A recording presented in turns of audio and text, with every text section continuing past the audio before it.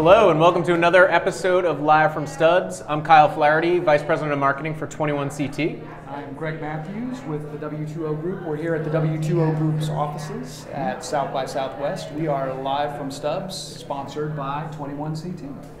I'm really excited because our guest today is Vince Golla, who is head of social media at Kaiser Permanente, which is a nonprofit health system that provides health care for about 9 million Americans nationwide. More than 9 million. It's a big company. Happy to be here. Thank you. So I guess I'll kick off the questions because the one that I had that was, we were kind of talking about this before we started, but Kaiser Permanente, why social? What got you guys into that, and what's kind of going on there for you guys? Sure. So for us, the first place we look is we have 4 million of our members, more than 4 million of our members who use our personal health record online.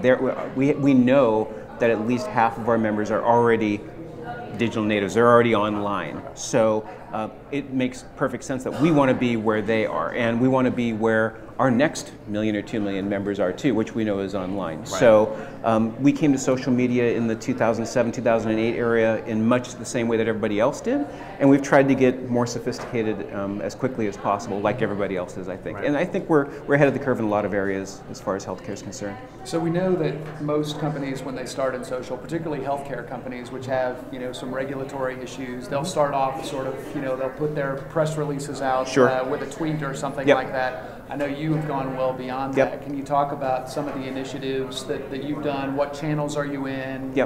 Who's running them? Yeah, absolutely. So one thing I'm very fond of is we have a video blog called Care Stories, which we feature our members, unscripted and uncompensated. We go out as our PR team and we interview them. We don't pay for crews. We've learned how to do that for ourselves. And we go and capture those stories from our members and then bring them back to our YouTube channel and then syndicate them out through the blog, through YouTube, through LinkedIn, Facebook, Twitter, the whole 9 yards. And what that's done for us is a number of things. One, great stories begat more great stories. So not only our members see these stories and they say, gee, I know somebody who has that kind of story.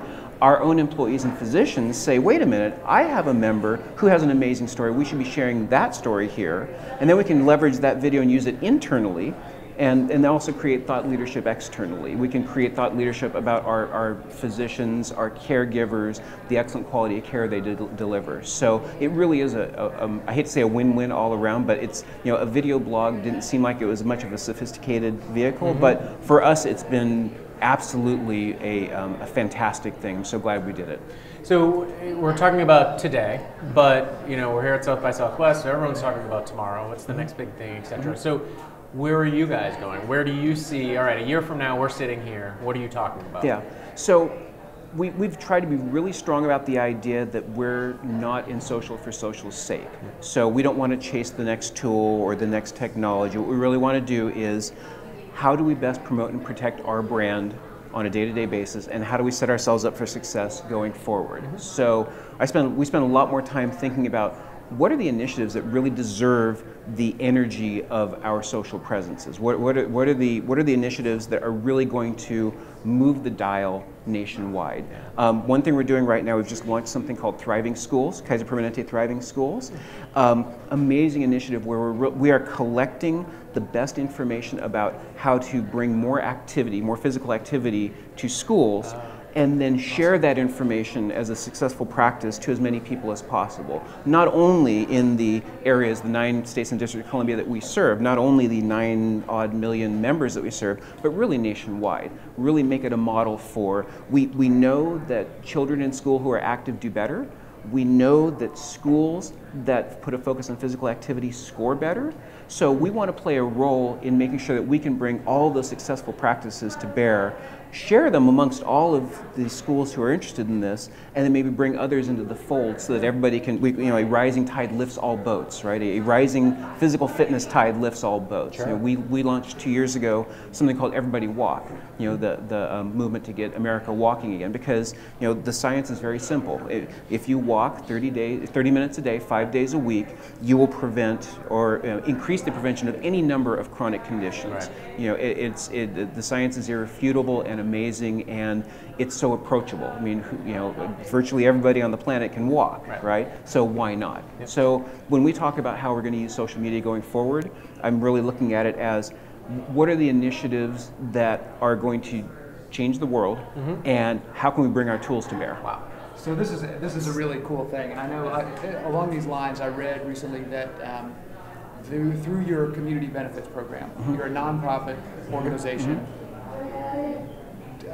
devoting a tremendous amount of time, money, and resource towards funding all kinds of interesting initiatives. And I remember seeing last year's donations were in the like $1.8 million range. Does that sound about right? A big number. So community benefits, obviously a very important thing. How does social play in? The school sounds really interesting. Is there a social component to the community benefit program as well? There's many, and we just talked about two of them, obviously. But what we're finding is making connections with the organizations that are already doing amazing work in their communities. Provide not only just providing our support to them, but our expertise, and also we can play a huge role in making those social connections, in trying to really make a collective kind of energy behind creating change in communities. We are all about in our positioning to take care of our members and the communities we serve. Which is a very, very lofty position, but it's very, very real for us. That's exactly all we're about.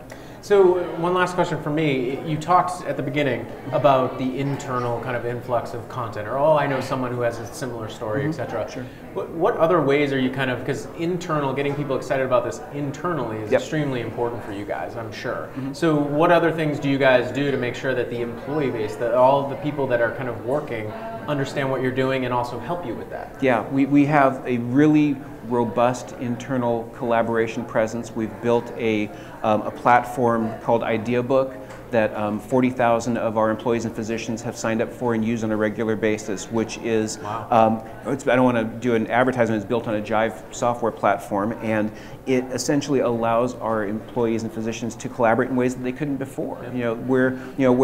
How much information have we all lost in emails? I know I've lost my share and then some. But we're doing such a better job of doing that, where we're really encouraging collaboration and sharing throughout the organization. We're also trying to create a social media education foundation.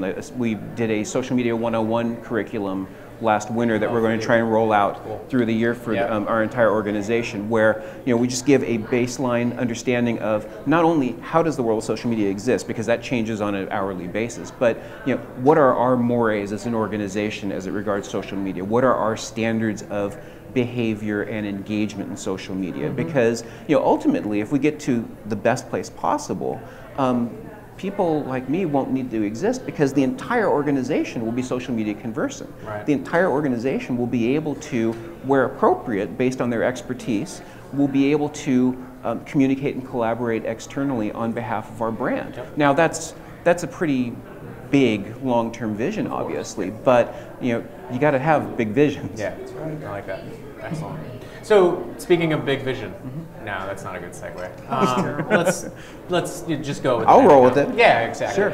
We're in Austin, obviously. Absolutely. It's the live music, city capital of the world. Yep. So where do you get your music? What inspires you? Kind of where are you finding the latest and greatest for yourself? I have a daughter who is 10, going on 11, going on 16, and so I'm finding that I'm getting a lot of my new music through osmosis through her, and through seeing the bills roll in from AmazonMP3.com. So Taylor Swift, Justin Bieber. No, there will be no Justin Bieber in my household. I'm sorry. Can I say that? I just did. You can. He is not a sponsor. Okay, fantastic. But I find I'm getting a lot that way, and my coworkers inspire me all the time. I'm amazed at, I hear something through the cubes, and I think, hey, wait a minute, what is that? And I'm reaching for my phone to try and figure out what the heck is that? Sound hounded or something like that. Oh, it just drives me crazy. Yeah. So, the other thing that Austin is so known for, and of course our sponsor Stubbs makes an incredible barbecue. Been there, done that. I've been told that you are an appreciator of good barbecue. I am absolutely. Do you have any favorites? Anything that you really go after? I describe myself as a raccoon of barbecue. I'm pretty much omnivorous, but when in doubt, I go to the brisket. Hard to go wrong. And actually, if you can mix the brisket and the hot link, kind of the double right there. No, then you're really going to town, I think. Exactly. In moderation, by the way. Awesome. All things in moderation. Well, you'd have to walk afterwards. And then you have to. No, literally, you do. And cap it off with a 30-minute walk, and you're good to go. Awesome. I love it. Way to wrap it around. That's great. Excellent. Vince Golla, thank you so much for being here. My pleasure. It has been fantastic to host you on the Live from Stubbs podcast. Thank you for having me. I'm Greg Matthews. I'm Kyle Flaherty. Thank you all for watching.